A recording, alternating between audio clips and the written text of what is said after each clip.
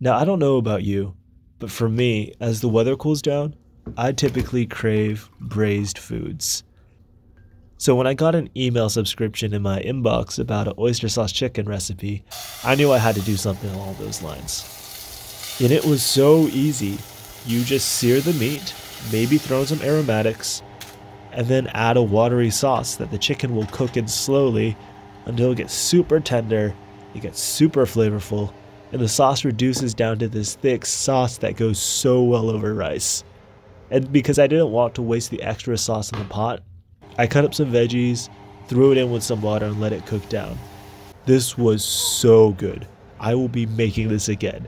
If there's a crowd or something happening at my house, you better bet I'm making this because it is so easy and so delicious. Y'all have to try this.